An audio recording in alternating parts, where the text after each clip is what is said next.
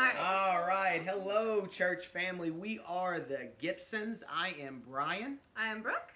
Ben Gibson. Bennett Gibson. No, it's Ben Gibson. Ben. I am Bristol Gibson. And I am 11 years old. Yes, Okay. you are. I am Brielle. Brayden. Brielle. How old are you, Miss Brielle? 3. 3. I'm Brayden and I'm 9. Wait. Yeah, and normally we have different options we do every night. Right now we're studying the Jesus Storybook Bible, and here's a copy of it right here. And Brooke will tell you about the other options we do. We also have done this one. There's no front cover on it anymore, Yeah, but it's let's go. 365 great Bible stories. Come on, We've used this one well. They're pretty short for our little attention spans that we have. And we also have one that prefers us to use real Bible stories, so sometimes we do that. We kind of switch up what we do here and there. And I whipped that Bible yesterday. Yeah, you ripped the Bible. All right. All right, guys, everybody Here's a find little your glimpse spots. into our nightly routine. All right, tonight we are reading out of the Jesus Storybook Bible, guys. It's Exodus 3 through 13. It's a story about God to the rescue. It's Moses and the great escape from Egypt. I'm sure you guys have heard this before, but let me know some. At the end, I'm going to ask you a question about what new you learned, okay? So try to really listen really good. Joseph and his brothers grew old and they died. But their children stayed on in Egypt, where they became a very large family. Later on, a new king began to rule. But this Pharaoh didn't remember Joseph, and he didn't like God's people. He made them into slaves, and he beat them and made them work harder and harder. God's people cried out to God to rescue them. And God heard them. He remembered his promise to Abraham. He would look after his people, if I can talk right. He would find a way to set them free. One day, Moses was looking after his sheep when something caught his eye. A bush was behaving very oddly. It was flickering with flames, but its leaves weren't burning up. He took a closer look. Moses, boomed a big voice. Moses leapt back. The bush was talking to him. I have heard my people's cry, God said. I have seen their tears. So I have come down to rescue them. Go to Pharaoh and tell him to let my people go free. Brielle and Bennett, can you find your spots, please? Sit down, please. Moses was afraid, but God said, I will be with you. Look at the burning bush, guys. Oh, Pretty cool. That would be kind of creepy to see a bush burning. Yeah, come here. I will not do that. Everybody, quiet. So Moses went to Pharaoh. Pharaoh, Moses began. God says, Pharaoh interrupted him. God? Never heard of him. Moses kept going. God says, let his people go free. Why should I, Pharaoh said. I don't want to, and I won't. So he didn't. So God gave Pharaoh 10 warnings. And he called those 10 warnings, what do you think he called them, Brayden? The 10 plagues. The 10 plagues, that's right. First, God turned the river Nile all into blood. No one could even drink the water anymore. But still Pharaoh would not let them go. So God made frogs, hopping and leaping and jumping. Excuse you, Ben, okay. And your bed frogs, and your hair frogs, and your soup frogs. You guys are so silly. All over everyone frogs. Bennett, find your seat in Brielle. Sit down, please. Oops. Make them go away, Pharaoh screamed. Then your people can go. You can Ooh, who's here? So God took the frogs away. Right.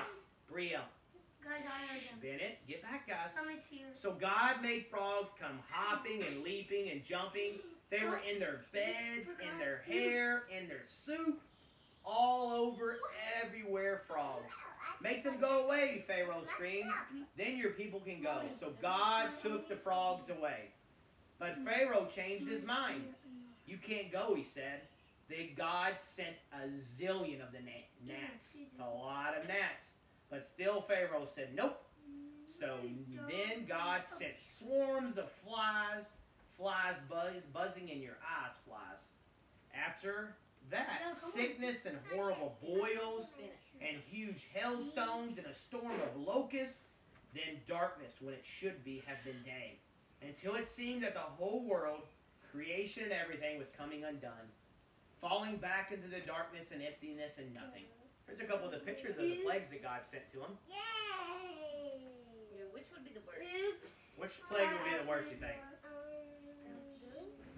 would say maybe that big hailstones or the Come here, boils. Leo. See them? I love this. I like that too. All right, find your seat again, okay? I don't like frogs either, but. Freak me out. But each time Pharaoh said, make it stop and then I'll let him go. And each time when God made it stop, what do you think Pharaoh said? Pharaoh immediately said no. God stopped it, but he said no again. You can't go. Oops. Finally, Moses warned Pharaoh, obey God or he will have to send the worst things of all. Pharaoh just laughed at that. So God said the oldest boy in each family of Egypt must die. But my people will be safe. God told his people to take their best lamb, kill it, and put some of its blood on their front doors. When God passes over your house, Moses explained, God will see the blood and know that your lamb died instead of you. What was that called, guys? Passover? Yep, that's right. They put it over their door, see? Why? See?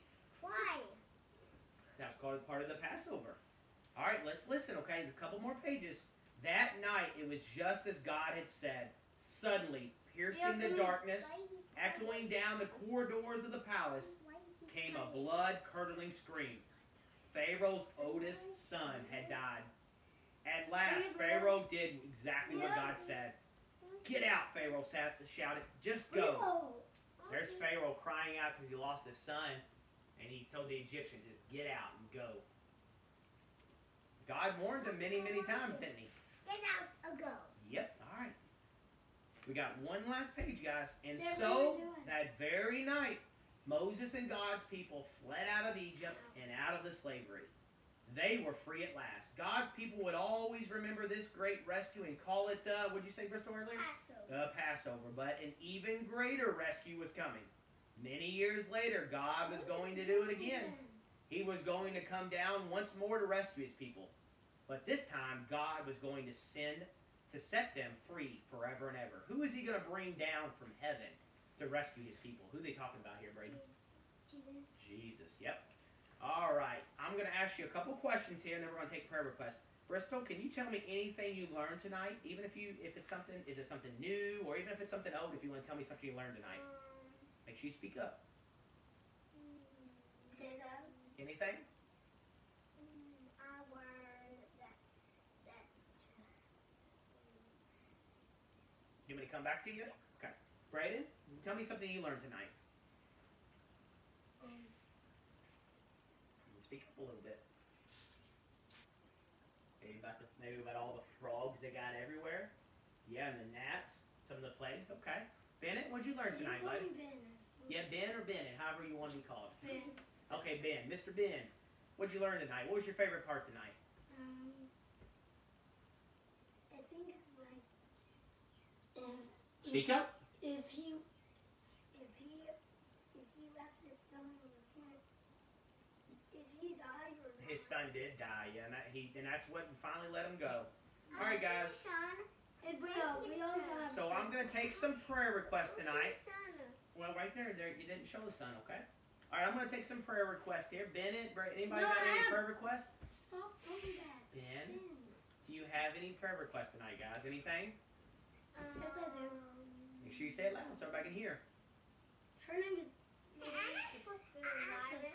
For the virus, yes, absolutely. God to stop it and heal people. Baby Amos, yeah. What about Savannah? You want to pray for Savannah? Her seizures and things like that, yeah. And then how about we pray for the Render family? What? Where? Yeah. Their dad passed away. All right, you guys want me just to lead the prayer tonight? Yeah. Okay, everybody be quiet, okay? All right, thank you, Lord Jesus, for this time we got together as a family, Lord. Thank you for our church. Thank you so much for everything and the blessings you have given us, Lord. Please forgive us of our sins. Help us draw closer to you by studying your word. Please be with the prayer request tonight, Lord. Please be with this virus. Please help everything go away. Please keep us safe from it. Anybody that's experiencing the virus right now, Lord, help heal them. And please help us get through this time, Lord. Help us draw closer to you. Most importantly, Lord, help many people get saved because of this, Lord, and draw closer to you. We thank you so much for everything you've given us. Please be with baby Amos. Continue to be with him. Help him grow, Lord. We thank you so much for the blessing he is going to be in our lives. and the Huss's lives. Thank you so much for Savannah. Lord, please be with her, Lord. Heal her from her seizures and things like that, Lord, so she can get back to normal. We thank you so much for everything you've given us, Lord. Yeah, and please play with Greg and Wanda, Lord, as they're going through some sickness, Lord. The virus. Yeah, we hit all that, okay?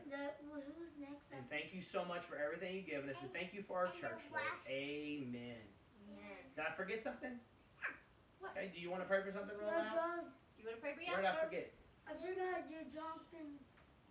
You go ahead, Brielle. Speak up loud so you can say it. Thank you for the baby. Thank you. Speak up, Brielle. Thank you for my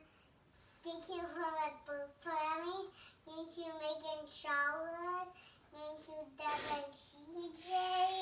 DJ? Who's DJ? It's Devin. All right, Brielle. And say pray for the virus. Thank you for the virus. No, we don't want. Let's pray the virus goes away, baby. After the virus go away, we have to put in the neighbor's yard and next weekend, whipping it, take a bath.